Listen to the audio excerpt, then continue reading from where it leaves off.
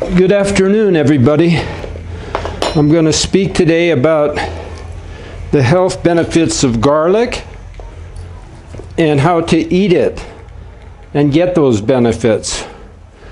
So I'm going to go through 11 of them. The first health benefit of garlic is, well, everybody knows it's a blood purifier. That's no secret. It's just coming to light how incredible it is. And I'm going to go through the benefits I read on Healthline. Garlic contains a property called allicin, which is one of the most potent medical properties that there is. So when you take garlic, you get this property. It purifies the blood and it prevents heart disease. It prevents colds. A big study that was completed recently surprised everyone because it was the largest study of ever in history of the garlic and its effect on colds. And it was found that those who ate only three cloves of garlic a day, just 3 of these, had 60% fewer colds. And they even found that eating garlic every day, even when one has a cold already in the thick of it, it will help get rid of it more quickly.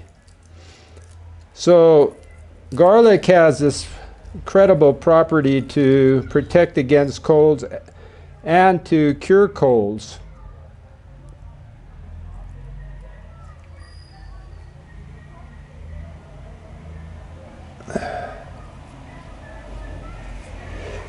It also is highly nutritious.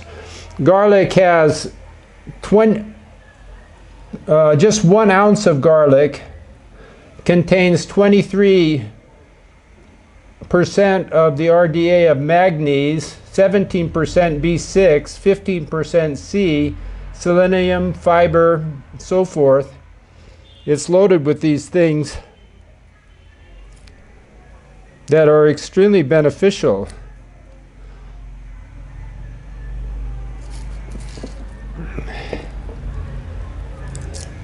So what I'm doing here, as you can see, is taking it all apart and getting the skin off of it. You don't want to eat the skin, of course.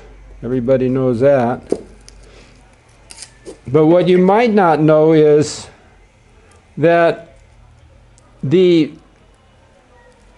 part of garlic that is so fantastic for you, this allicin, if I were to take it just like this, like if I were to pop a whole cube in my mouth and swallow it like a vitamin pill, I wouldn't get any of the benefits of the garlic. Because the benefits of the garlic is only released when you chop it like this on a chopping block in little pieces, and then you let it sit for 10 minutes and all the allicin comes out. If you don't chop it or crush it with a mortar and pestle, you don't get the benefits, the health benefits of garlic. So it's very important to, you know, get it all crushed up really good, or just chopped up really good, and let it sit for a few minutes, and then down the hatch, you know, then take it. Now, some of us are Buddhists, myself included, and the Buddha said, you know, not to eat garlic or any of the pungent plants. But he was speaking to monastics that were living in monasteries and in close quarters with one another. it was to reduce the smell, you know, not to cause offensive odor. But if you're not worried about that, then if you're not in a monastery or something, you don't have to worry about that. And if you are in a monastery, well, you can make it that choice up to you, you know. People should be able to get over their neighbor's smell anyway. But the Buddha did say don't eat the garlic, and there's other reasons too. For all of the pungent plants, onions as well, it's because they can increase anger, sexual desire, and these kind of things. But if you don't have a problem with anger and sexual desire, then you don't have to worry.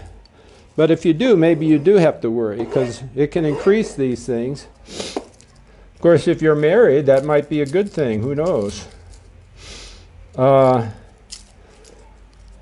But we're talking about the health benefits now, and another thing that the Buddha said was to take your food as medicine. That's probably the most important guideline the Buddha said regarding food.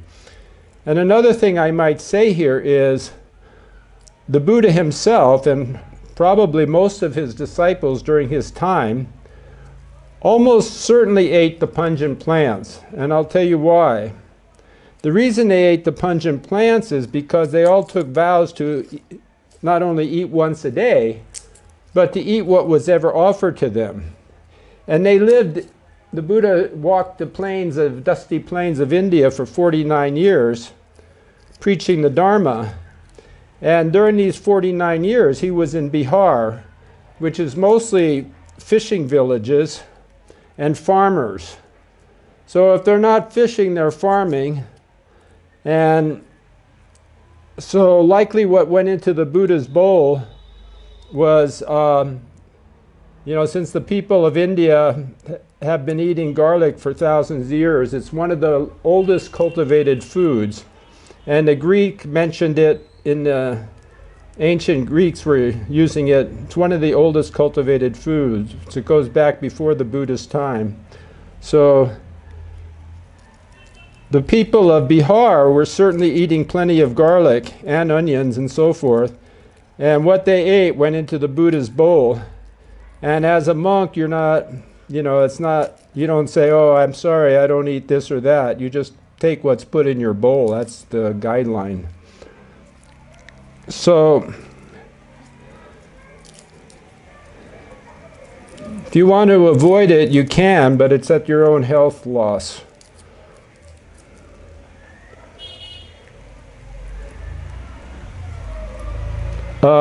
An interesting thing is I used to take this garlic when I was a teenager many years ago, and at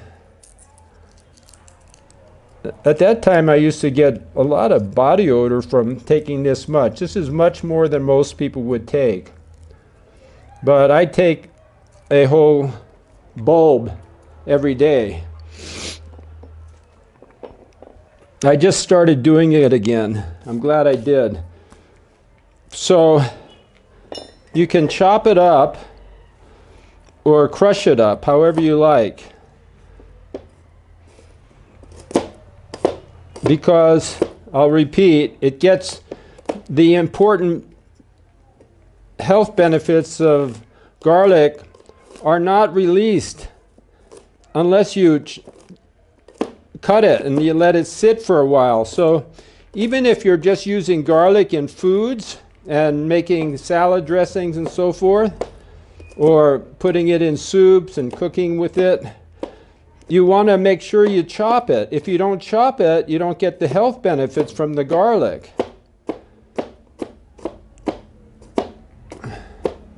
So you can see I'm chopping it real fine here.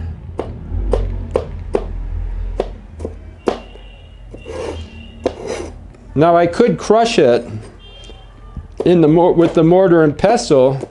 If you have one, you can do it that way too. It's up to you. I haven't been doing it that way.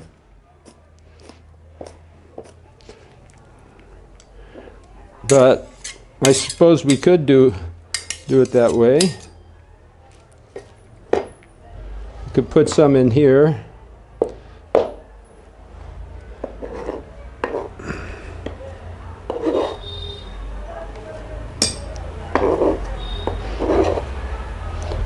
So you put it in there.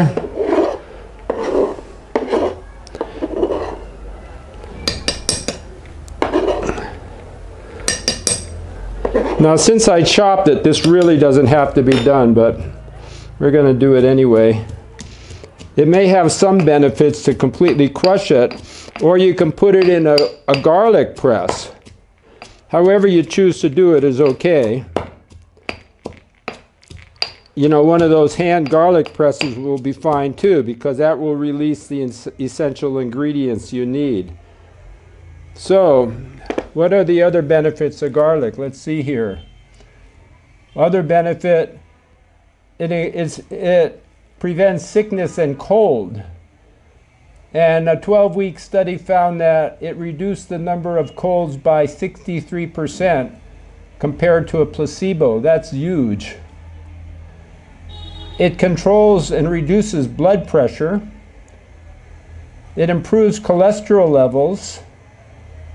Number 6, garlic contains antioxidants, and it may prevent Alzheimer's and dementia. Garlic may help you live longer. Athletic performance can increase. The Greeks used it, by the way, thousands of years ago in the Olympics.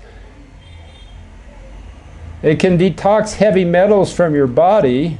I'm reading here from my tablet. It can improve bone health. And last but not least, it tastes delicious when it's cooked. But we don't have that luxury right now. So I'm going to show you guys a secret. Not such a big secret. I thought it was a secret when I invented it not long ago. But it's not a secret, I found out, because I discovered that they're broadcasting it on the internet. Here I thought I discovered something unique. Anyway, you take the garlic and you put it in a glass after you've crushed it or chopped it. Now all of the allicin is released from it now. I'm going to repeat again because it's important. If you don't do the chopping or the crushing, you're not getting the benefits from the garlic. Next step, my big secret that's not a secret. You take the honey, take some honey, pour it onto the garlic like this. This beautiful Patanjali honey. He was a great Indian saint. Yogi, great yogi. So this is real yogi food, real honey. It's not fake. One of the problems with honey, of course, is there's a lot of fake stuff going around. So you mix the honey and the garlic, and look at how beautiful this is. Can you see that? It's fantastic. Look at that. So when you eat it like this, it goes down really super easy.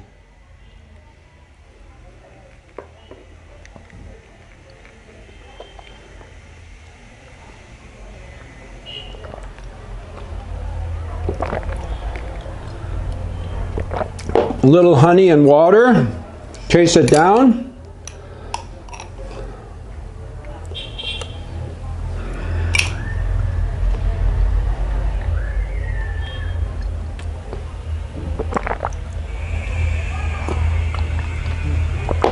This is a real gift from the gods, believe me.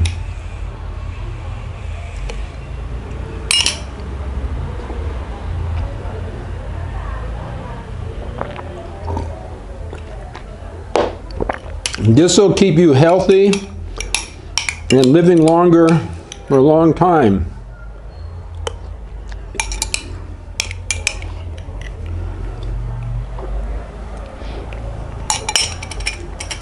I repeat, it'll reduce your chances of getting a cold 60%. And if you already have one, it'll help you get rid of it.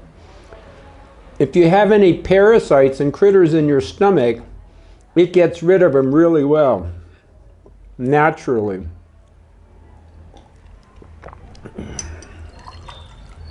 So, you really hardly can beat this combination. It's inexpensive, even for Nepal here. It's a very cheap remedy for something that everyone can afford. It's one of the gifts of the gods. So I highly recommend it. Like I say, doing it with this honey, and I haven't had any problem with breath or body odor, to my surprise. I don't know whether it's because of the honey or not, but maybe. If you take it on an empty stomach, it's supposed to be even more beneficial. Look at one escaped. How do you like that? This one didn't want to get crushed up. So they say if you take it on an empty stomach, that's the best of all. But you can also cook with it. I didn't know that part. I thought it was always better raw. Supposedly, you don't lose much when you cook it. And some say that when it's cooked, it even releases its good properties even more, as long as you've let it sit and chopped it first. So in that sense, garlic is different than other foods.